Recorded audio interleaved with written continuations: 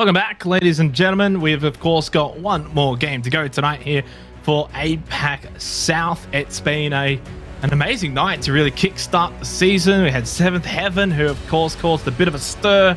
And then, as we just saw, Wildcard completely undone by Q Confirm. SCA 2, OCE 0.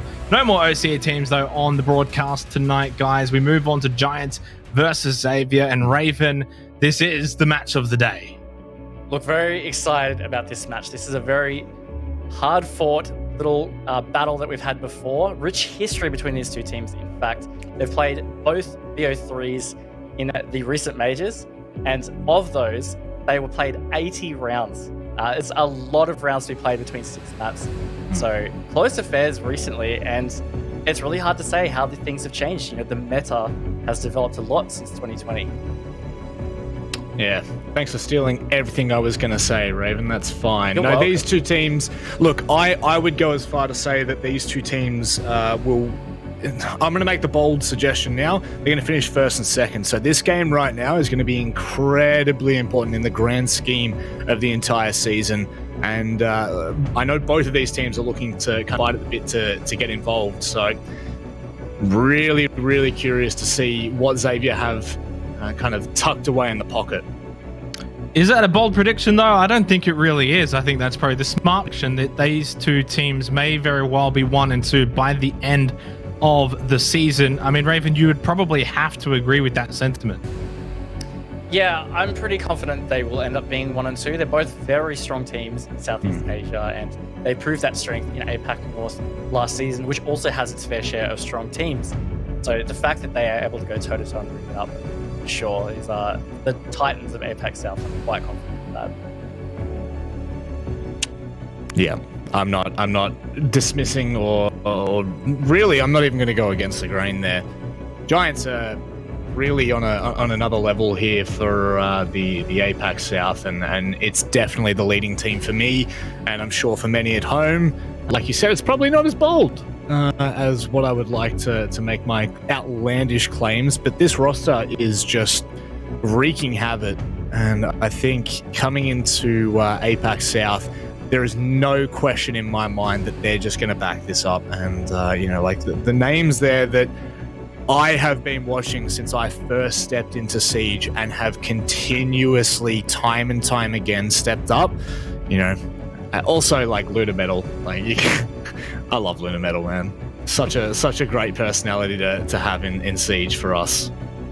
Well, before we segue to their opponents, I want your thoughts as well on this Giants roster, Raven, and where they sort of stack up. Yeah, look, I mean, it's hard to talk about Giants without talking about the duo of Hysterics and Speakeasy. Incredible players, mechanically, and just their IQ is way up there, and they are really dangerous. So Xavier, they're going to have to try and shut down those guys to have any chance, and that's the same for any opponents of Giants, really. They need to be able to reduce the fragging power of those two in particular. And that's not to say the rest of the team can't frag out. They certainly can.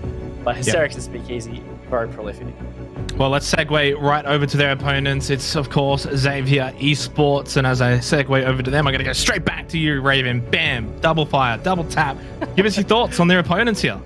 Well, again, you want to talk about prolific fraggers in APAC. Onagiri, man, I have seen so many highlights of this guy. He really is a standout player for Xavier, but their roster just has something special about the way they gel together. It comes down to their playstyle. It can be quite unpredictable and really aggressive and hard to shut down. So I just think, on top of the fact that Onagiri is just so up there in his skills, the way these guys come together is what makes Xavier a dangerous roster. I think, you know, just once again, backing on that statement, Napier as well, I rate so highly as a player, and I think this is going to be a very tightly contested game. This roster here can do some serious damage to Gents, and I have no question, absolutely no question, that Napier can go toe-to-toe with a player like Speakeasy, or like you said, you know, it just reiterating my point of these two teams and how tightly contested the past couple of games have been. And I mean, 80 rounds played in 6 maps. regulation goes to 72 rounds in 6 maps. So we're talking incredibly tight matches pushed to OT continuously. Let's of course get at the map that they are going to be playing on here for this best of one. This final map of the day. It doesn't feel like it's been a long day. It's gone by pretty quick as the maps do come out. And boy, are we in for a banger. We go back to Chalet, boys, and really spices it up, Raven.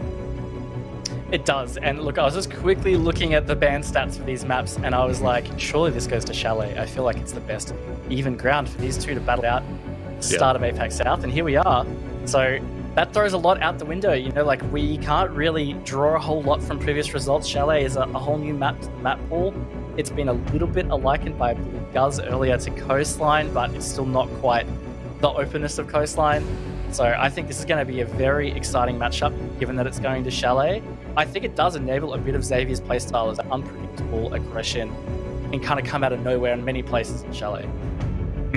Yeah, I think the game we saw with Knights and Elevate definitely lent into a roam-heavy kind of opportunity. And like you're saying, Raven, for a team like Xavier that is unpredictable, is aggressive, and is happy to take those early engagements, and Chalet sits in their back pocket. So I don't know who I've actually gone for, but I'm probably looking toward that maybe being a determining factor in how Giants seem fit to deal with Xavier. I'm pretty certain that you've gone with Xavier, actually. I believe it was yourself and Guz. So doing the work there for you. Manic Monday, as always. Final thoughts and predictions as we close out this pre-game. Raven, are you on the Giants bandwagon still, even going into Chalet, or has that potentially changed your mind a bit? Oh, look, I'm still on the Giants bandwagon. Besides the fact that I love those guys and support them a lot, I just think that their preparation is solid. So coming into this, I have no doubt they've probably practiced Chalet quite a lot and got to a level of comfort. I feel like that's going to give them the edge. Robert? Well, all I'm going to say is Chalet showed that things can get a little bit interesting. It can get spicy, it can get heated. I am going with Xavier. I'm going to back that up, and I'm going to stay true to that prediction. I feel that this is going to lean into Xavier's playstyle. Well, I myself feel like Giants should be able to still have too much, I think, for Xavier and to take it out here on Chalet, but I also believe it's going to be a cracker. We're going to throw it over to our two favorite resident casters. It's Dev, it's Guz. Are we the favorites? I had no idea. Thank you, Xenox. Pleasantly surprised to hear that, Guz. We're back in for another one. It is the match of the day, and guess what? It's on Chalet. That was an accidental rhyme, but I'm keen as I'm actually going to agree with Rob here for once. Who'd have thought? I reckon Chalet is a map that's actually going to move into Xavier's playstyle in this case. That aggression, I think that's going to come to fruition here. Yeah, I'm feeling super blessed to cast this match. I feel like this could be one of the best matches of the entire first stage. So let's get into it. It's the neutral territory of Chalet. And as you said, Xavier will be looking to bring the heat against the Giants. Chalet, here we go. It is the rework, the second time tonight. We're going to see it. And it is Giants versus Xavier, one of the oldest rivalries that we have, dating back to the Southeast Asian Pro League. That rivalry continued through the APAC North Division, where these teams continuously fought neck and neck. Xavier were known as the Giant Killers for the upsets they managed and for always pushing Giants to overtime and to that final line of defense. Let's see how this inaugural match in APAC South for them does go. Ace off the board first here from Xavier, not wanting to deal with that on the defense. We'll see what the Giants follow it up with. Likely a Thatcher, but no, it'll instead be the Maverick. So we're finally going to see some Thatcher pay potentially here on Chalet, and I think that's going to open up the map even more. Sure, there's 2 hard breaches taken down, but you still have the Hibana and the Thermite. So I don't think there'll be too many issues in getting walls opened when desired. Keen to see what the defensive bans will be. Critical one for the Giants, of course. They start out on the attack. It's actually going to be the one my taken off. So, right. Wow. I think off the board, Dev, we can say that if Chalet was already going to be super aggressive, now it's going to be super duper aggressive. There you go. That Malusi means it's, well, with no Banshees, as an attacking squad, you're going to have a lot easier of a time just executing onto site, taking those aggressive plays and really swinging in. Now, the my ban's not super surprising to me because it's the most banned defensive operator for both of these teams, but I'm surprised not to see the Nomad ban come from Xavier. That ace is a bit left of field for me. Does mean Nomad is in, and you can see Hysterics just lock straight into that. I think that's a great play. You've talked about that aggression. Chalet is all about the roam and the anti-roam, and that Nomad really is going to shut down some of that aggression. And look at that, the Clash teased out for a second there, but the 6 pick comes through, and Napier goes over to Valkyrie. Yeah, I guess expanding on that point, I think my early impressions of this map is that rotations for the defense are almost top priority. You want to be able to expand your control of the map, but it can be very dangerous to rotate. The fireplace stairs are super exposed, library stairs are super exposed for a lot of long angles. Then of course you've got Solarium down to Trophy, there's the outside window, and again more angles that can be made from West Main. So having that Nomad will only make that even more hard for the defense to rotate around. That said, we are heading to bedroom first. I believe this is probably the objective we'll see the least roaming, but we have seen it already tonight in the likes of Solarium, Trophy, even all the way over towards Library. And the fact that Xavier on the defense, I mean, they could do anything. They could probably have a 4-man roam for all I know, so we'll have to wait and see. Castle being brought as well, so I'm liking what I'm seeing so far. Nothing too crazy from Xavier in terms of the... I was going to say the unusual aggression, but there you go. A spawn peak from Angry X, the newest player on the roster. Big shoes to fill, filling in for Red Sun, the former captain of this roster, but he does great work taking down Ysera. Already put Xavier into the advantage the first couple seconds of the round. And that's not even regarding this beautiful little castle extension straight at the top of Library Stairs. Another run out. Welcome to Thailand, says Napier as he takes down the top-rated player of APAC North 2020. And we stress the importance of that Nomad, but no air jabs will be placed around the map, and the defense will be able to roam around even more confidently in combination with that man advantage. I mean, I wouldn't even put it past the player to just jump out Solarium and get this player on the drone at this point, because that is just Xavier, but maybe they'll just tame it a little bit here, reel it in. They've still got 2 minutes that they need to hold out for, and there's no point turning it back to a 3-on-4, which they do. Speakeasy finds one onto DCH.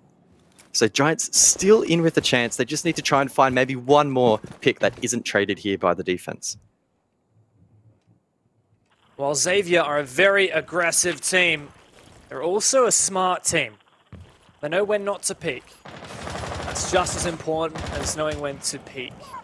Ooh, unfortunate timing there for Angry X. That Luna is taken down. Onigiri there to support. Great crossfire from those two Xavier players. Angry X flashed out. Oh. He pushes back. Jordan not able to secure that kill. Now he's in a 1 versus 4. Nigh impossible now for the Giants to come back this round. Xavier have already made a statement. Wow. Big first round here from Xavier. Looking unlikely that the Giants will get themselves back into this one. Those 2 spawn peaks at the start. Huge. Ysera and Hysterics not even being able to set foot inside of Chalet. It's hectic when you're inside, but when you're playing against Xavier, it's also hectic on the exterior. And as Jordan tries to make his way up the stairs, he'll be shut down. Napier to find the final kill, rocking that very good-looking new seasonal skin, I must say. And don't know what that flick was, but the shot was clean. Xavier are just absolutely cracked. One of the most mechanically skilled rosters you will see in the entire world, hands down. I don't think that should even be debatable. And I was speaking a while back with Luna from Giants about Xavier and saying, how do you defeat this roster? And he says, well, their mentality when it comes to playing against Xavier, and of course Giants one of the most experienced teams at playing Xavier, the mentality is that, well, Xavier, they want to take their 1v1s. They love gunfights because they are so good at mechanical skill. That is their forte. So you don't give it to them. You try and set the team up into situations where you're not giving Xavier a fair fight. You're giving them an unfair fight. Maybe they're caught in a crossfire. Maybe you're flashing them before you peek. Whatever it is, it's all about not taking 50-50 fights. Because as soon as you start to lean into those could go either way gunfights, it's Xavier who's going to win it. But we didn't see that so far. I mean, it was Xavier who dictated those first gunfights, right? Just jumping out and spawn peeking. Yeah. And I get the impression that Chalet, at least early on in its lifespan, I feel like it's going to be hard for the Giants to avoid 1v1s. We saw it a lot in the first matchup of the evening between 7th Heaven and Order, was it? Yeah. Yeah? Okay. No, it was Elevate. It was Elevate Knights, my apologies. Yeah, we saw a lot of 1v1 battles in that, and it didn't really feel like either team was super intent on taking those fights. It's just how the map sort of naturally played out. So if the Giants want to avoid that, well, I wish them all the best, because at least that first round gave the impression that Xavier are definitely going to go to every resort possible to prevent that from happening.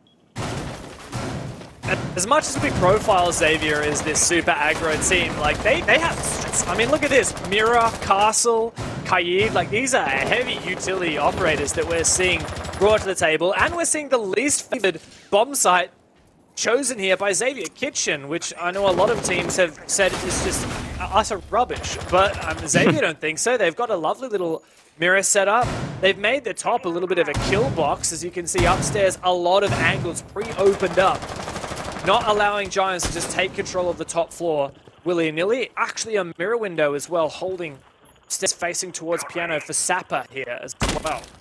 Yeah, I'm liking this utility investment from the defense. Keep in mind, the entire floor basically above this objective is wooden. It can be destroyed. A lot of angles can be generated, and that basically means that as the defense, you basically can't turtle inside, no matter how hard you try. So I love the intent here to try and hold above.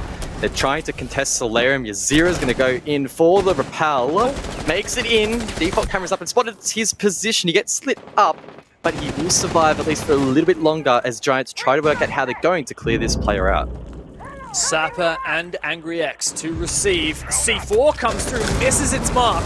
Blows anyway, Angry X for the wild spray. Just dancing with death, but Hysterics finds the first pick on Agiri! What was that? You better be thankful! Oh no! The server seems to be falling to pieces. But thankfully for Xavier, they managed to claw it back. Hysterics jumps in downstairs, might find this 1v1, he does. A 2 versus 2, make that a 2v1. Hysterics has gone huge, but Sapper has that diffuser. It's all on him to hold on. The SMG at this range will prove deadly. Vertholz as well watching the bottom of the stairs, but this lag not really serving anyone's favor, but it doesn't really matter. The teams need to play with it, and Sapper, he gets swung. Hysterics will take the round for his team. A little bit messy there in the mid-round, but they managed to get the job done.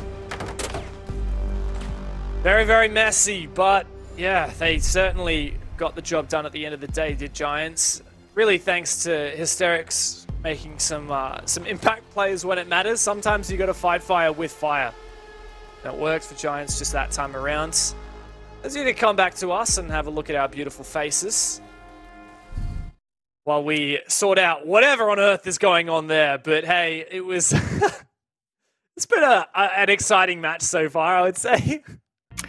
Yeah, like I said, I feel like it's not quite at coastline levels, but it's getting pretty close. And when you put teams like Xavier in server on this map and just let them run wild, well, it's difficult to know what's going to happen. So, look, early days in this match, but some of the stuff we've seen is pretty cool. Sure, Xavier didn't win that last round on the kitchen defense, but as you highlighted, they had proper strats worked out. I don't think those mirrors were just made up on the day, right? Those have been tried and tested in scrims, and they must have had some success. We even saw there before the pause that they actually flagged kitchen as their next site, so maybe they will do the same strat. They just figured they made a couple of mistakes in that last round that they can correct.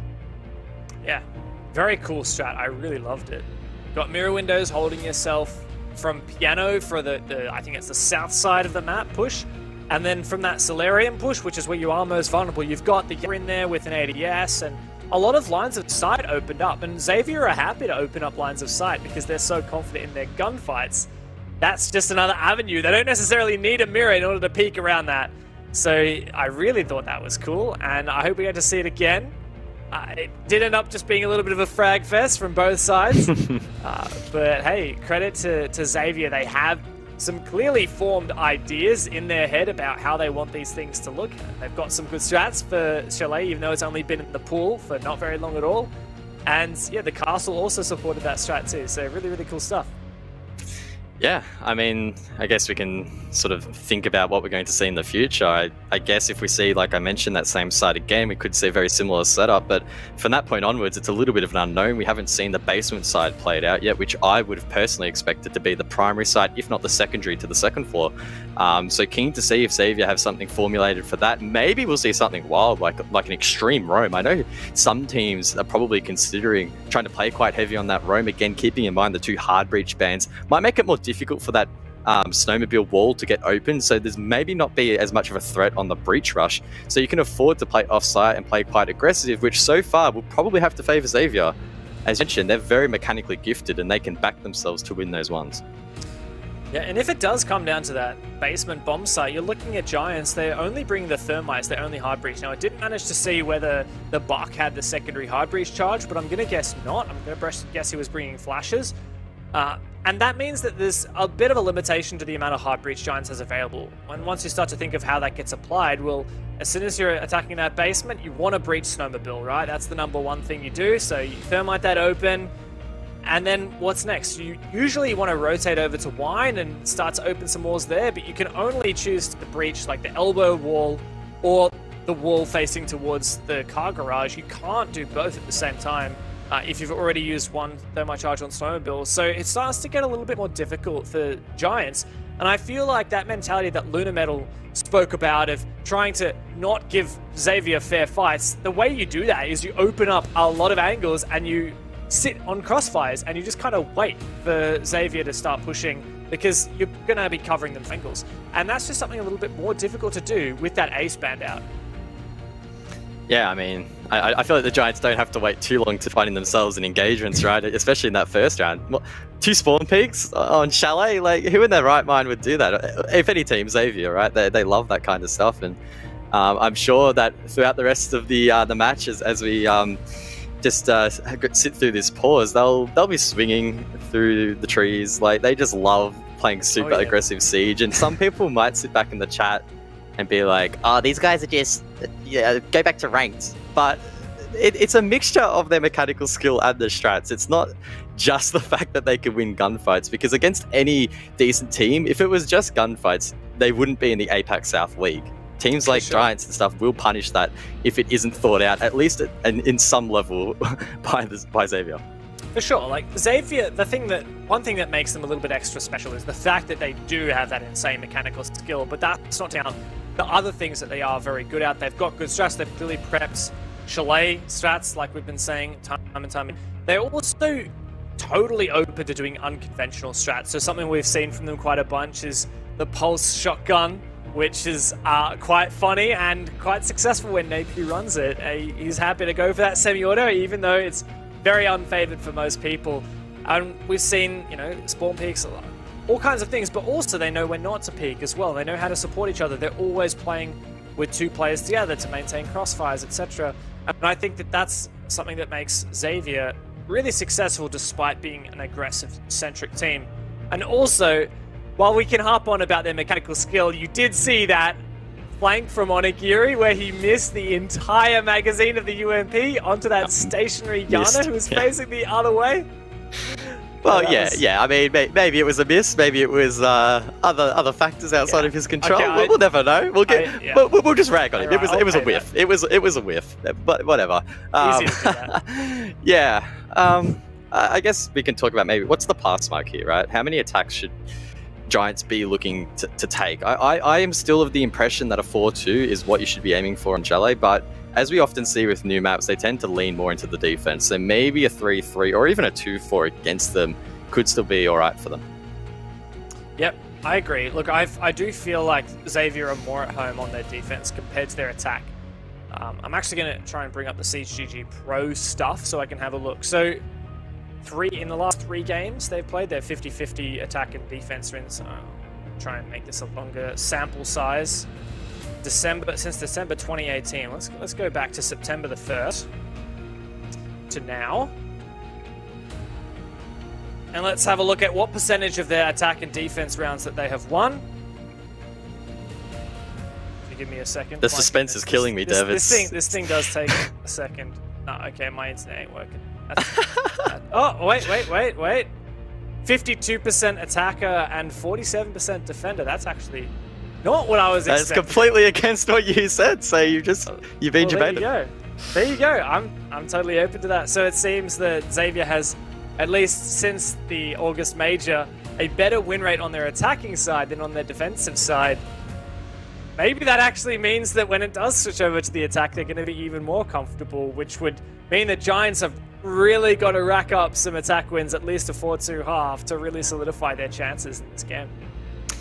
Yeah, and we talked about it. Is potentially first versus second in the league. I know I personally don't have Xavier second. I believe I have them third, just under the Knights. But this is a big matchup. Whoever wins this really positions themselves to try and finish at the top of the league. If they lose this, then questions start to be raised. Are they really a serious threat for that top position? Again, if you're just joining, keeping in mind, if you finish first at the end of stage 1, you automatically qualify for the major. You don't have to go through the hard work of the playoffs. You are straight in there. So that is like a golden ticket that all of these teams are fighting for. First spot in the league of APAC North and APAC South is everything for these teams. And you want to talk about how close the game is. Last 3 times Giants and Xavier have played each other, it has been a 7-5 or an overtime.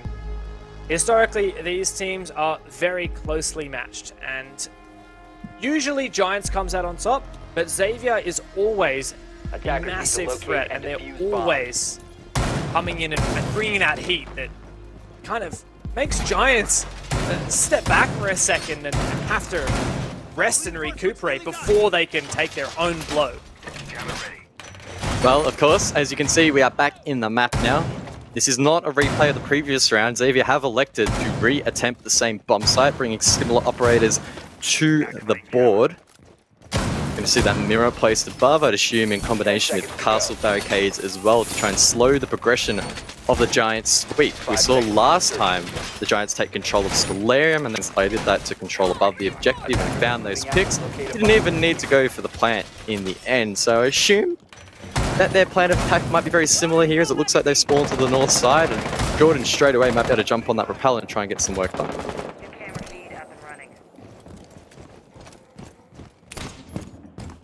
Here comes the mirror window. DCH. He actually has a step one still in the pocket. He's going to go back downstairs to pop that one, I expect. It's like we've talked about, this bomb site really does have a heavy reliance on that vertical play. As soon as you lose control of the top floor, if you're not contesting it, it's just so easy for the attackers to open the floor and kill you anywhere near the bomb site. So that's why we have Xavier really having a presence up here. At the moment, it's just the one player. But that mirror window does mean it's a bit more difficult for Giants to just safely go into office and start to open up that floor.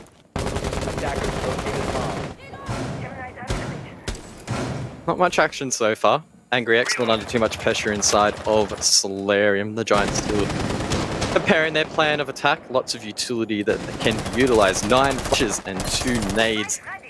Those projectiles will prove quite dangerous to the Jaeger playing this position if the Giants time it right. They've got the crossfire over towards the double window as well, but no one's playing on the bathroom window, so if he wants to, he'll be able to retreat. And the Giants don't want that. They want their man. Ooh, as DCH finds his. That's Jordan taking down, who I believe was on the window. Yeah, I think he actually maybe even started to repel in. That is a gnarly shot from Sapper on the receiving end, but now Speakeasy has gone on fourth upstairs. It looks like that top is clear. Ysera suppress a little bit as he repels in. Still a little bit worried. He doesn't know where Angry X went. Previously, he was roaming upstairs, and the Gemini will go forth to look for a bit more information. Xavier fully retreated. They've still got teeth, and that is the C4. Immediately traded, and wow, back and forth constantly. A 2v2 now. 45 seconds left. Luna and Speakeasy pick up the pieces. Xavier wasted a lot of time, but as I mentioned earlier, when you fall back to site, there is so much pressure that can be applied from the vert. You've got the hatches and soft floor. That's why the likes of Sapper are deciding to play off-site. Napier, he's stuck though. He needs to try and play this part of the map, prevent the drop from the hatch and any entries from Trophy. As a drone has spotted him out, the ping goes out as well. Luna and Speakeasy, they need to try and play off one another as Luna's dropped the hatch. He has the kit, and he's going to go for the plant, but it gets denied. Speakeasy, where are you? He doesn't trade it back. And Sapper will finish the job as Napier finds that one on to speak the... Wow. That really crumbled apart there for the Giants. It felt like they had an inkling of hope, but Xavier shattered it. It goes to show that the way Xavier are playing this, their decision-making seemingly impeccable. A lot of teams would think, well, once you lose top floor and the attackers start to open up those angles through the floor and take down players, well, that's the end of it. But a couple of things put together meant that Xavier was completely favored. Firstly, the first player that fell for Giants was the Buck, and that is the primary player you want to be using to open up that floor and expose the defenders below. Secondly, even though Xavier had forfeited that top floor, they were still keeping up the fight with their C4s and found another kill through the floor as well. And thirdly, Xavier retained their man advantage by just keeping players retreating downstairs. And even though there were trades back and forth, a 2v2 with only a couple seconds left favors the defenders because the attackers have to force down that plant, effectively leaving it in a 1v2 for that second attacker who has to cover his buddy planting that diffuser. So well played there for Xavier. I gotta say, I'm quite surprised at the amount of play that objective has gotten and some of the success that's been highlighted. I feel like, for whatever reason, I'm drawing parallels between that objective and Penthouse on Coastline. I just don't see this objective being viable long term. It just feels, to me, there's so many weaknesses on this site that maybe aren't being exploited yet by these teams. So maybe in the future we'll just see this site never be played, but who knows? Maybe I'll be proven wrong. I'm happy to be proven wrong. I love seeing innovation on the defense, and Xavier, with some of that innovation, was able to get that round. Something I love to see is a little bit of Xavier aggression. Basically copyrighted at this point. Hysterics may be victim of a jump out here. I know that Napier had a camera outside and was near that window. It had been 2 kicks so he could jump out at a moment's notice. Jordan barely survives that engagement. And Xavier running amok. And this must be really frustrating for the Giants. They like to play more structured siege, but when you can't even get in the building and get things going without taking damage, that has to be tilting. Jordan now needs to be so careful for the rest of the round. Some nice flashes, they will push back angry. Zero follows it up with a nade. There's that structured siege we love to see from the Giants. Perfectly methodical. And now, I believe for the first time, that's Giants with the man advantage. But Jordan is a hair's breadth away from falling himself. The Gemini goes on through, clearing out dining, kitchen, west main. Good info now, good control. Giants are going to utilize that, I believe, for some vertical play. My assumption, Jordan is going to come in with the skeleton key and start to displace these defenders from below by destroying the ceiling and making these defenders move around. But he needs to worry about his flanks in the meanwhile. I don't know whether Hysterics has put those air jabs down, covering all of Hysterics' flanks, or rather Jordan's flanks. And even if Jordan was to open that floor, he's low HP. He might lose a gunfight through it. Yeah, that's exactly right. That's what I was going to say. The moment an angle gets opened, you just know that Xavier, instead of running away from it, are going to run towards it and try and find that pick, especially if their communication's good. Should have been called out earlier that Jordan has taken a lot of damage and that is one shot. So Xavier, with that intel, should be able to try and down him. They do, and now it should be a 4-on-4. Nice little aggressive peek, ripping down the castle barricade for DCH. Doesn't commit, and that's fine. Ysera gets the revive onto Jordan. 45 seconds left, and Giants have made this a 5v3. DCH has this great angle onto the balcony, but he's worried about peeking it. Napier as well. The Xavier players are dropping like flies, and Giants have full control for this round. 5 versus 2, but they need to make this execute happen. 25 seconds left and falling. Giants are just about ready for this execute as they start to push on through. It's an easy pinch. Napier is the last to fall as Speakeasy cleans ass to Xavier players. And Giants get back in the game. Great positioning there from the Giants late round. They had the crossfires established. They choked out Xavier. They had nowhere to move. They were trying to find picks desperately to bring that round back from the brink. But as you saw, the Giants, they gave them no breathing room. And in the end, they'll take the round, evening up that scoreline once again. These two have had a lot of close maps. Maybe this will be yet another. feel like it's not a Giants versus Xavier game unless if it goes to overtime or near enough. Keeping in mind that overtimes don't give the winner as many points as they used to. Only 3 points. Sorry, only 2 points instead of the 3 that you would get for an outright victory. Giants need to be mindful of that. If they drop even just the 1 point to Xavier here by going to overtime, it's still winning like 8-6 or 8-7. That's already some points that Giants are missing out on that other teams, for example, the Pittsburgh Knights, might be able to catch up to. Even a team like Q-Confirm might be a threat to Giants. If we look way back in the day, Q-Confirm and Xavier were two very, very strong teams within the Southeast Asia Pro League, which Giants also played. And Giants were actually by no means the dominant force in SEA Pro League. They were the household name, but Xavier and Q-Confirm took quite a few of those Pro League championships away from Giants. Now that we're in Southeast, or rather South APAC, I think we might actually see a bit of a reprisal of that. Maybe. Been a while since the C's Pro League days. I gotta say, that was definitely in the pre-Beard Guz era. Oh, I did. Definitely some late nights back in the day. Oh my. Bringing back the memories. Oh, wow. Anyway, let's direct our attention to round number 5. Funny little roam here from Napier playing the con downstairs. Maybe trying to find a cheeky pick. Action, meanwhile, though, I believe is going down towards the site as the Giants prepare for yet another Solarium push. It feels like this is just the trend at the moment. Every team wanting to take this side of the map. It's a stark contrast to matchmaking where teams try to take normally from the lobby side. Maybe the competitive teams just feel that's too risky. In Solarium, it's just easy to flush out some of these positions. Yeah, agreed. Like, totally in ranks every day. It seems like people up from top 5 players from library, etc. But I think a lot of these pro teams have realized that that Solarium side of the map is actually a lot easier to execute on, and there's a lot less power positions for the defenders to play. Just while we've got a breath of a moment to breathe, I want to draw your attention to the top right-hand corner of the screen and the top left-hand corner of the screen, where you can see the attacker and defender utility. It's a new feature that's come with Crimson Heist. Hooray! And for the first number, where it's number and then a vertical slash and then the second number, the first number is how much of that utility is deployed, and the second number is how much of that utility is left in the pocket. So for example, there's 1 barbed wire in the pocket and 2 out in the field. I don't know why, but there you go.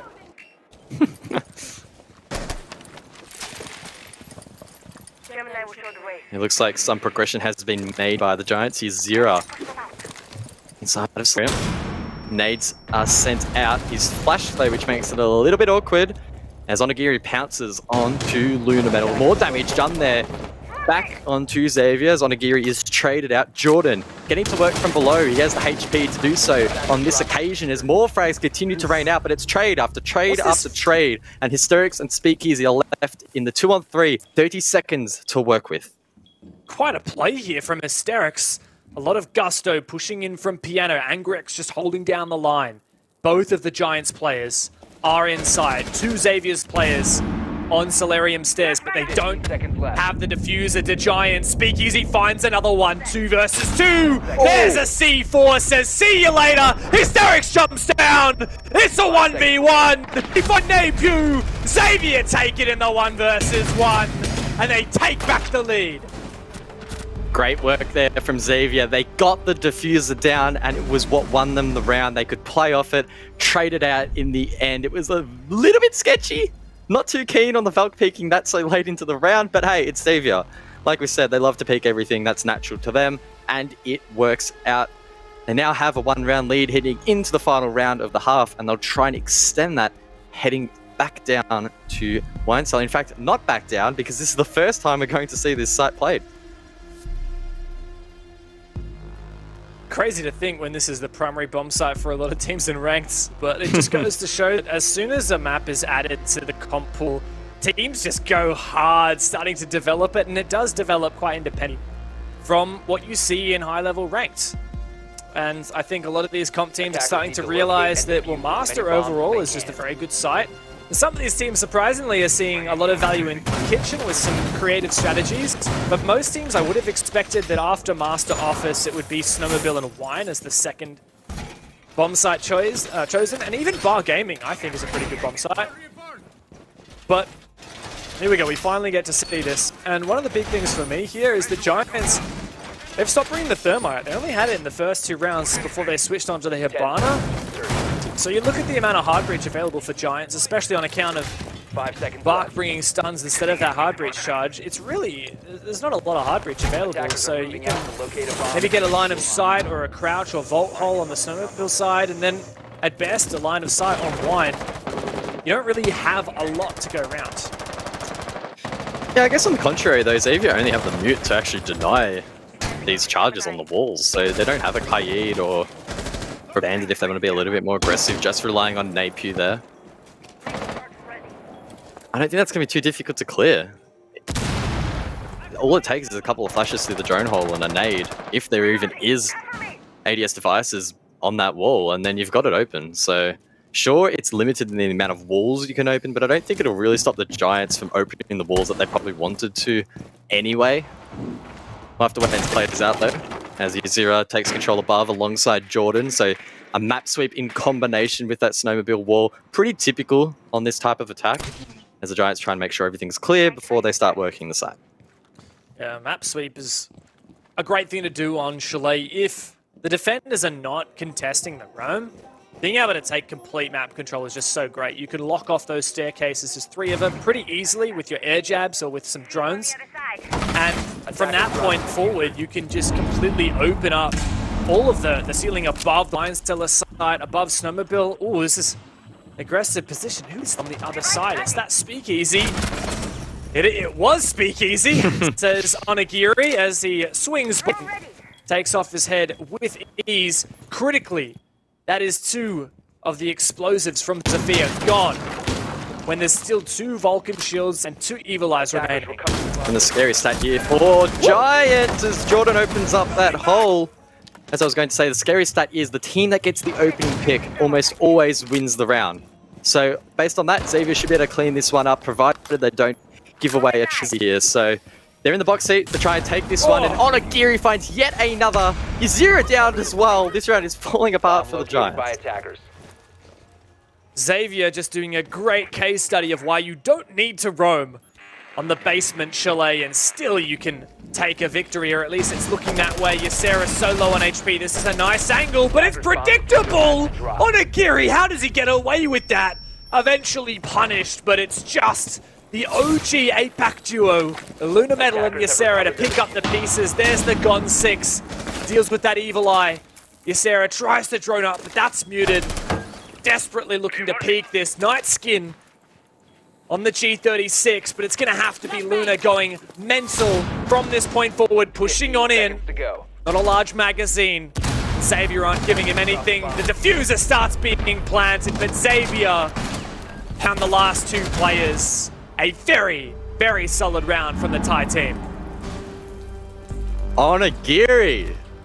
He's so fun to watch. I still have flashbacks to the SI calls. Do you remember that run out he did on Cafe? It was like a 3K or a 4K. Like, this man is just absolutely cracked. He's a champ as well, so you just know he's good at the game. What a pleasure to watch. I think Onigiri is one of the best ranked players in the world. He's like champion 7 or something, isn't he? Yeah, he's not quite at Spoit levels, but you know, he's alright. He's alright. I think if you were to give someone the title of APAC Spoit, it would have to be Onigiri. Oh yeah, for sure. He is a ranked demon, and I'm very grateful to have never come up against him in the ranked stack. Me too, me too. But I am glad that we're going to see Bar. That means we're going to see every single objective played on Chalet. How's that for a bit of fun? You were mentioning earlier, Dev, that you thought this might be a decent site, and composition from the Giants here. I think they could formulate something very, very strong. I love this mirror inside of that backstore. That position can't be cleared from above. The only way you clear that is directly on the mirror itself or from the wall to the east, where we saw those angles generated earlier towards the main stairs. So that could play a key role in how this round plays out. You can just hang around there, get full vision on that side and play planted. Then it's up to the rest of the team to hold the likes of Library above if they so elect, or even horizontally here, which we're seeing Hysteric set up a shield inside a kitchen. So Wow, there's a lot going on right now, a lot to digest. We'll have to see if Xavier can digest it quickly. They've got 3 minutes to try and clear it and win the round.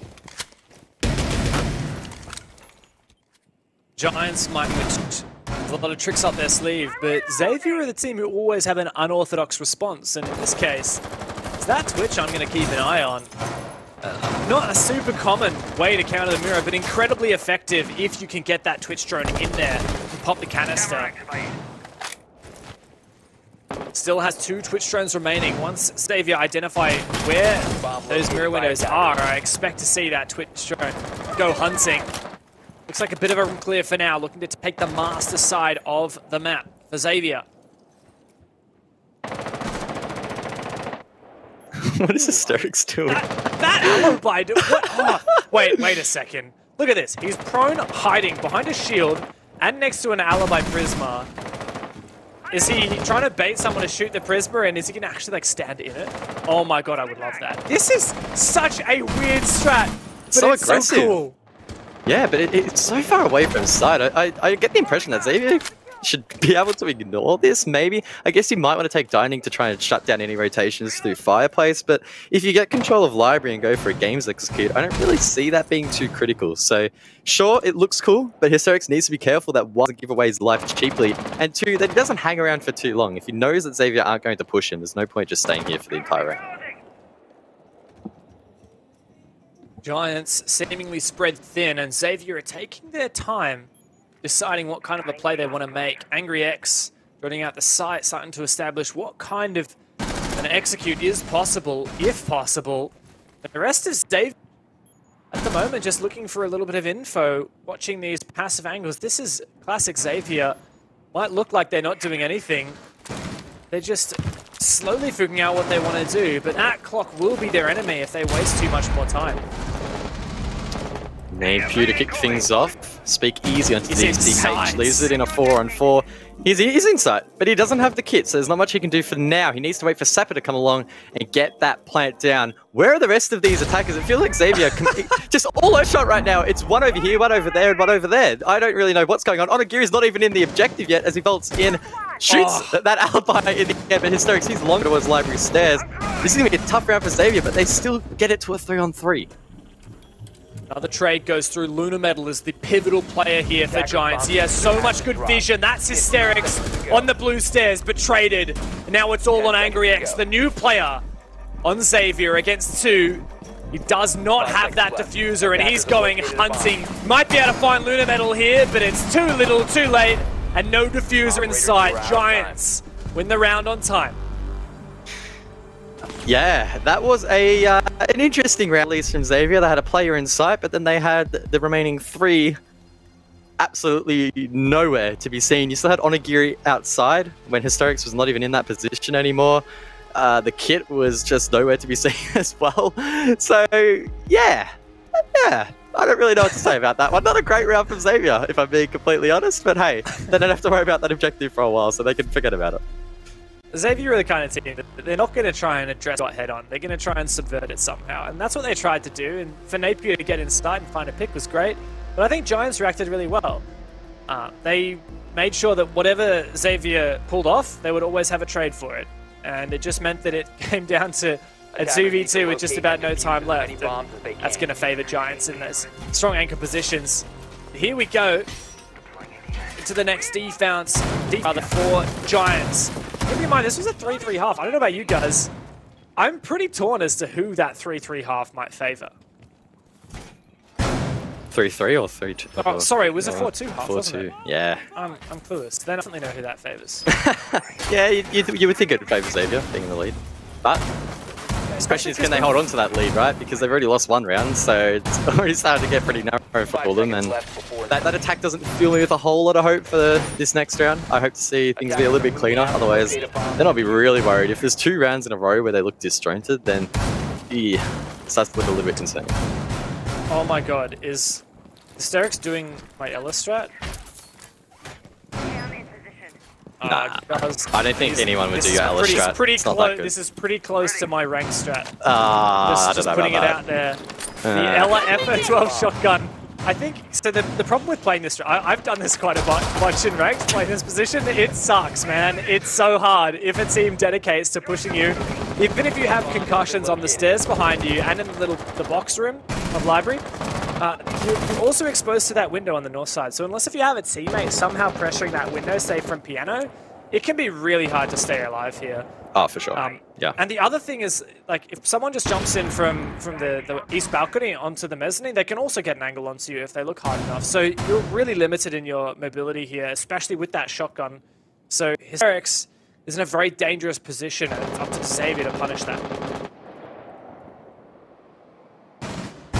You mentioned earlier that Xavier might not take these setups head on though, so we may not even see them play this side of the map. That's a pretty aggressive mirror as well here from the Giants.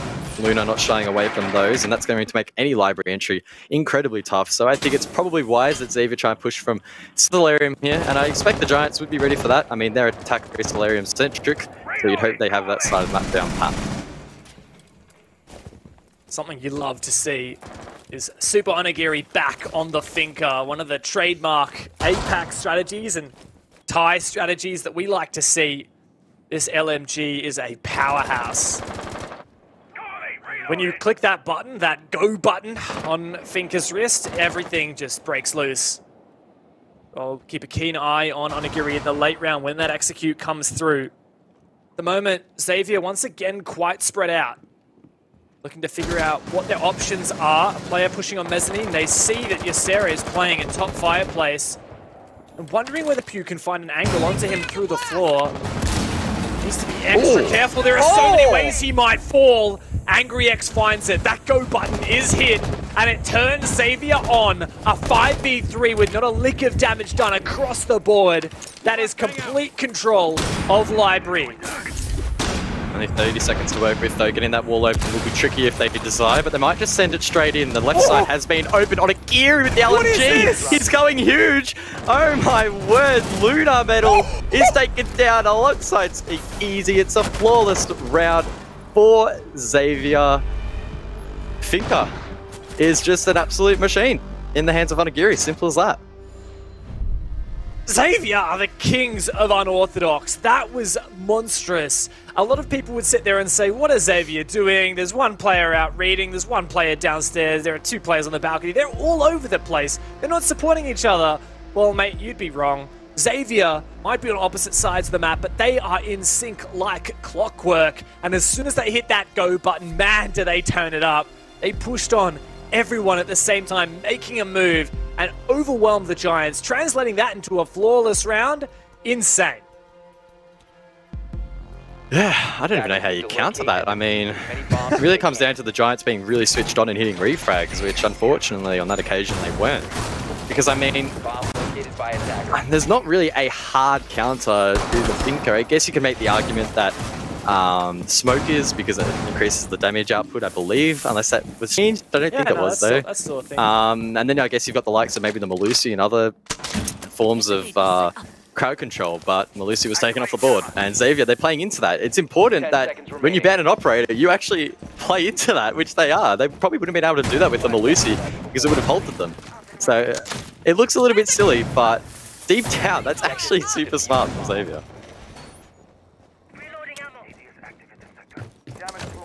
Love to see it.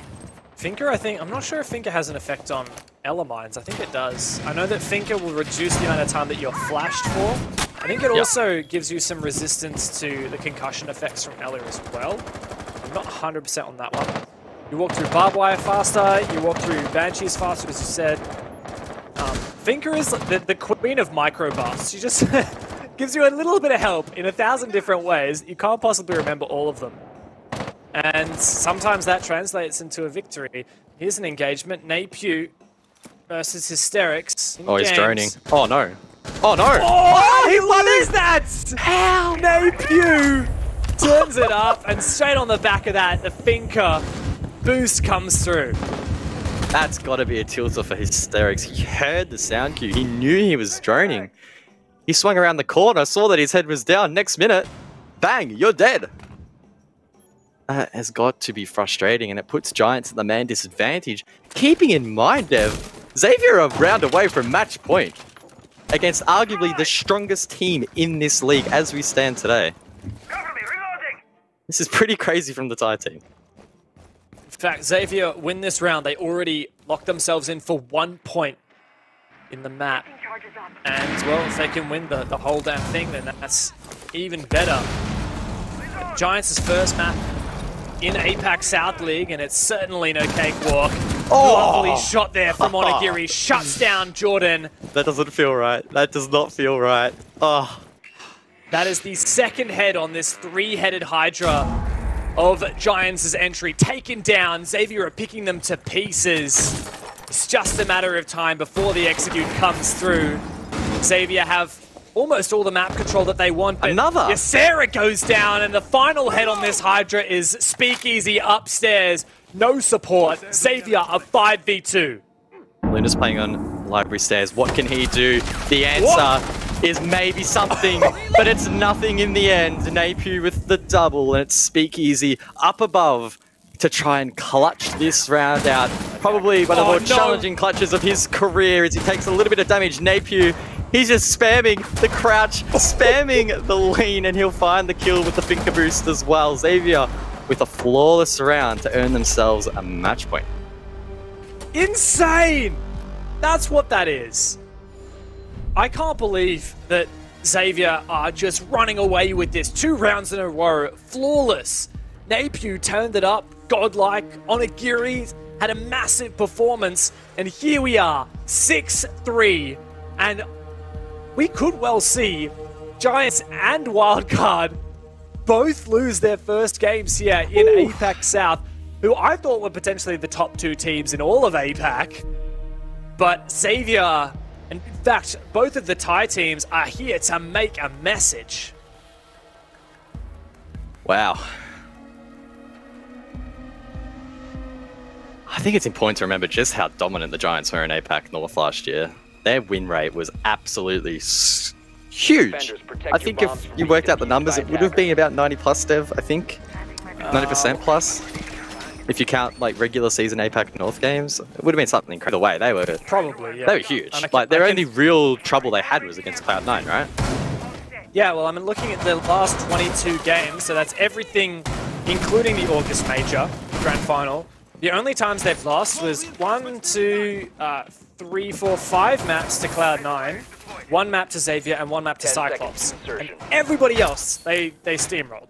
Yeah. I think Giants lost 1 game to Fab in 2, or is it stage 1? I can't remember. I feel like they lost 1 extra game in there somewhere. But it's certainly, I wouldn't go so far as to say unprecedented, but it's incredibly impressive for Xavier, because the Giants playing poorly. This is Xavier doing Xavier things. Like, this is not some kind of revolutionary new way of playing the game. This is just the Xavier playstyle. They've always been like this, they always will be, and they will keep taking names. I mean, that's the thing. They lose 1 round, and Onigiri goes, hey boys, I'm jumping off the sledge. I'm going to jump on the finger and do my bit. He's been finding kills and giving buffs to his teammates. Some would say that some of those buffs, like the recall, can be a little bit annoying, but no, not for Xavier. Has he settled into this? They practice this. They know what they're doing. They'll be looking to find that opening pick once again. That trend has continued. Every round so far has been won by the team that gets the opening pick. So this is critical. The Giants, they're trying to stop Xavier from getting anywhere near the map, whereas Xavier on the attack, they're trying to find that coveted first kill. Xavier, always been the Giants' kryptonite, but I certainly didn't expect this in the opening game of the season. 1 round away. What can Giants do to stop this? Speakeasy already taken so much damage. We're seeing this nice little setup to hold top fireplace and library. Sapper's info thus far. Oh no. DCH finally gets that first pick once again. As I said, that's huge for Xavier. They're in the box position to take the round, take the map, and earn 3 points in the first match of APAC South League 2021. As Onigiri finds another, it's all going downhill here for the Giants. It's been a tough, as Luna's now taking damage as well. It's all compiling. into one hell of a bad storm for them. They need to try and hold on, dig deep in this round, find something out of nothing. Sarah desperately wrangling the Scorpion recoil. Some information on the player over near Kitchen, pinged out by that Prisma. Just 3 players left for Giants, holding on. Xavier biding their time. Players all over the map. They've got that information. 30 seconds remain. Xavier starts to push on forward. Still a little bit of time to engage this vertical play, but 20 seconds left. They better get a move on. That mirror is going to make things very difficult. Can he win the fight through the floor? He does! It's all on Lunar Metal. 13 seconds left! And Xavier slay the Giants in APAC South. They did it. Xavier have brought Thai Siege to the forefront of APAC. They did things we'd never expect if you come from another region, but hey, welcome to APAC. We expect this on the daily. 7-3 in the end. Almost lost for words in how dominant that performance really was. And Xavier, I mean, maybe it's a little bit early to say this, but I reckon they might be a really strong team on Chalet heading into the future. Definitely seems to suit their aggressive playstyle. What a performance from the most unique team in APAC and potentially the world. Xavier, they have a special magic about them. That playstyle, they play Siege like nobody else and they make it work even at the highest level. What a performance and what a good day to be a Thailand fan of Rainbow Six, because we have 2 Thailand teams winning their initial games. I'm blown away. Yeah, I am just speechless. I just cannot believe how dominant that was from Xavier. Incredible. I think that the Giants have probably been caught off guard a little bit by this matchup, and they're going to have to go back to the drawing board on Chalet, because I don't think Xavier are going to be the only team to be super aggressive like this. So they need to watch their backs, because now they have a real target on it. Absolutely. Xavier are apparently the team to beat now, because Giants were the team to beat until they were beaten. And of course it is Xavier who does it. Now, just reiterate that point. It is Wildcard and Giants on the same Playday, taken down by the Thailand teams. What a fantastic day. What a fantastic opening for APAC South. I'm riled up. Now, I'm the biggest Giants fan there is out there. In fact, I even have my Giants jersey here just in case I needed it for anything. But man, I think I can throw that away, because today is a day for Thailand Siege. And Xavier, oh man, they just popped off. Jeez, you're jumping ship a little bit early on that one. I don't think it's all doom and gloom for the Giants just yet. I think they just got bettered by a team that was stronger on Chalet. I think the Giants will fare better against some of the more structured teams from OC, and that will give us a better indication of whether or not they are out of form or not. I guess we'll just have to wait and see for the rest of the stage to play out. Absolutely. Now, well, I still can't believe it. That is the final game, though, of the day. I'm sure our analysts have a lot to say about it. We'll get to them in just a minute. But I mean, what can we take away from this if you're on the Giants roster right now? Where do you start looking at that game, guys? Ban Finker when you play Xavier. that would be my one and only tip. Yeah, well, we'll see whether that works out for them in the future. My God, what a game. Constantly on the edge of our seat. But here we go, over to the analyst desk. We'll see you guys on the next play day. Over to you guys.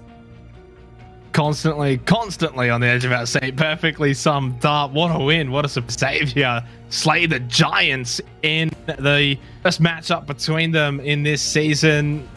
Boys, are we shocked? Are we surprised that we lost for words, Raven?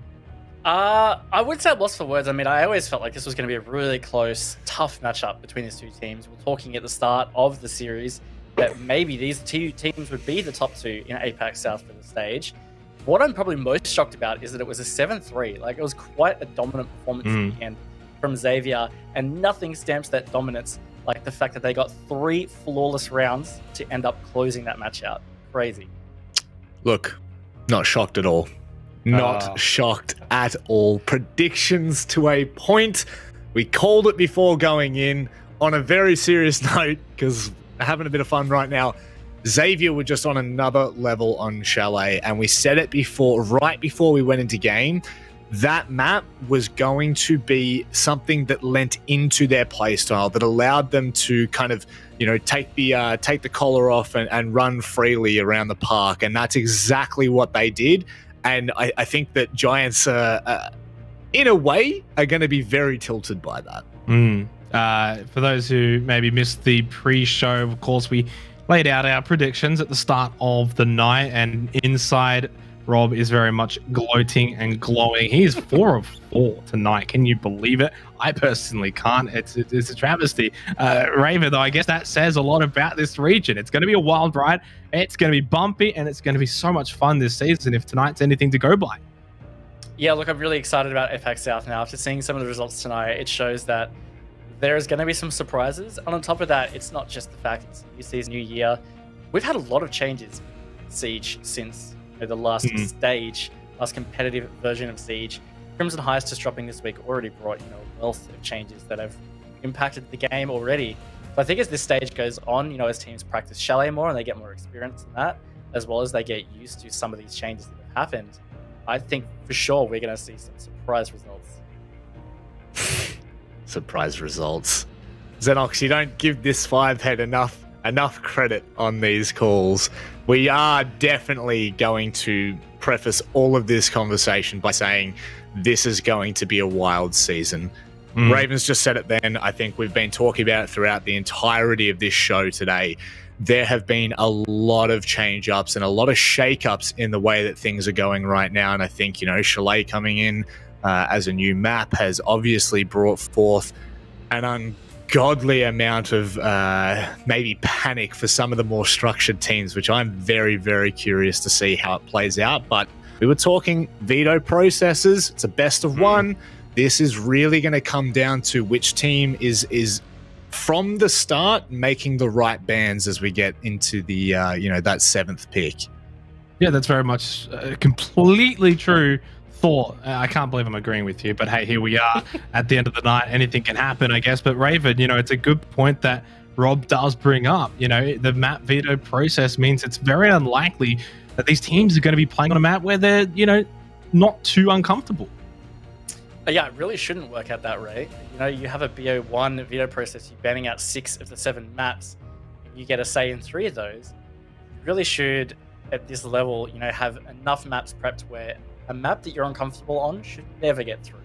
Yeah. You should never be duped that hard where a map that you don't want to play is somehow the map you play. So, yeah, I don't think that's likely to happen often, but that's the great thing about Chalet being a new map included, is you don't really know whether you're going to be comfortable in that or not. Like, you might feel like you've cracked it enough, but maybe the other team has cracked it harder. Maybe, you know, tonight, for example, maybe Giants have played a lot of Chalet leading into APAC South, but hey, Xavier have too, and they were really confident in their performance in Chalet. Rob, any final thoughts there before we move on? Look, I think you go back to the banning phase just to finish on that point, because obviously it's a good trend to finish on. I think Giants left themselves wide open. They left Cafe and Chalet in until the last second, and I just don't think that that's either of those maps were in favor of Giants. You just look at the stats for Cafe, and it's very clearly a good map for Xavier. So, you know, I think just being a little bit smarter as we head into these best of ones, putting the pressure back on the other team rather than trying to play into their strengths. Well, that's going to be the final thoughts, I guess, for that match, which means we wrap up our match against Giants and Xavier, and we move on to our recap of the day. All of the results are in, some surprising, some probably as we expected. Starting, I guess, from the top, though, Raven, 7th Heaven with a nice 7-3 over Order kick-started today's wild ride. It did, and look, it was a dominant start for the Southeast Asian team, 7th Heaven, really trying to make a name for themselves after almost being relegated last season at APAC North. It was a great showing on Clubhouse, and it's made me all that more excited about their season ahead. Rob. Man, I mean, what, you want me to back up that? I just think what that you can talk about the next matchup, Knights versus Elevate. You know what? I'm going to talk about the Order matchup. I think that Order, that's a very, very disappointing start from them.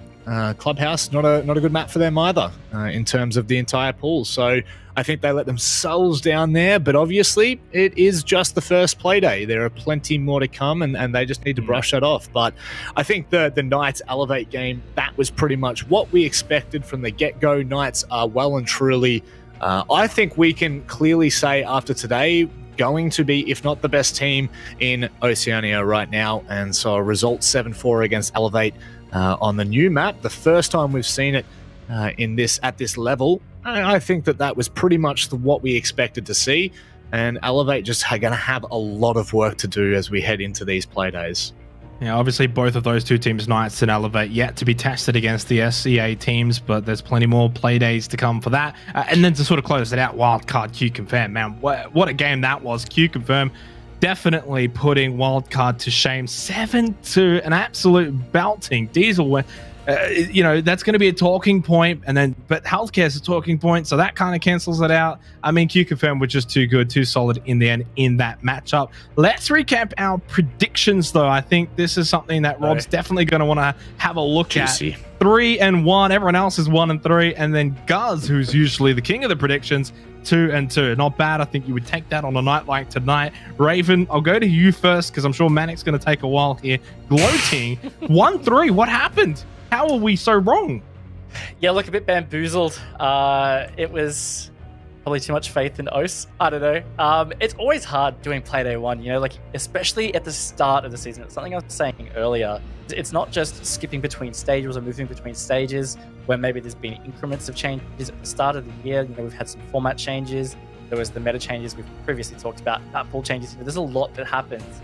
So it can be really tough, and also there's been a long off-season, so these teams have been able to practice pretty significantly, some affected by roster changes more than others. It does really change things up a lot.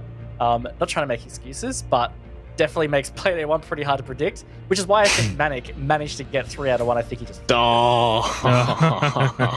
Listen to him, thinking that it's all just the flip of a coin. This is all calculated, this is all methodical. I think when you look back at it, very easy to see the Knights, you know, that was a clear consensus. Order, disappointing that we weren't able to get that one across the line. I do think that the Q Confirm game is always going to be one that we can kind of talk about. You know, like you're saying, two really of the best players on either, one of the best players on either team have been taken out, replaced. So that was always going to be a really hard game to call. But I think the difference between Dark and Silex in terms of competitive play, it's chalk and cheese, I think, when you're talking about mechanics. So, you know, it just is what it is. And when you got a 5-head like me, I don't know, what do you expect? Can't complain about that. I know you touched on the Wildcard Q Confirm game, and that was the one that definitely caused the most issues amongst us. I know I changed last second. Guz, I think, changed last second as well. But we were flip-flopping all afternoon on that one especially. So that was the big one for me. I feel like if I had just kept my pick, still beating myself up about it, but it is what it is. We move on, of course. You know, I guess in a way, though, it's exciting that it wasn't so predictable, Raven. If it had have just been as easy as us all getting 4-0s, well, that would have been a little bit sour. Yeah, you never like a day or a play day that just goes as expected, right? Like, while, yeah, it's cool to win things and to be right, I am personally one that loves to see different results or unexpected results and see players that don't pop off normally go absolutely large. You know, it's always exciting to see those kinds of stories, underdog stories, however you want to call it. I'd love to see that. So I hope we see a lot more of that in APAC South. I honestly think we will after tonight.